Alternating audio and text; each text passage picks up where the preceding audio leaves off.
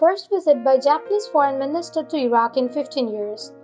On Saturday, as per the statement by Toshimitsu Motegi, Japanese foreign minister, to Fuad Hussein, Iraq's foreign minister, there will be an extension up to 32.7 billion yen, that is 300 million by Japan, to Iraq in low-interest loans for assisting the country's scheme for upgrading an oil refinery.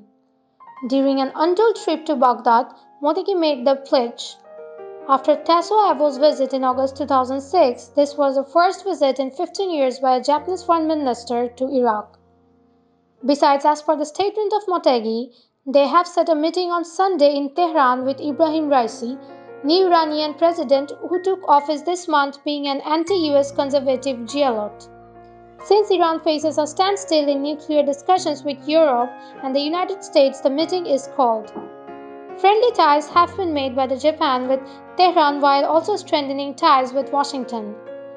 Motegi held separate meetings with Barham Salih, Iraqi President, and Mustafa al-Kadhimi, Prime Minister of Iraq, in Baghdad, besides discussion with Hussein. As from the meetings, it has come to know that both sides have joined hands in venture for ensuring tranquility and stability in Middle East nation.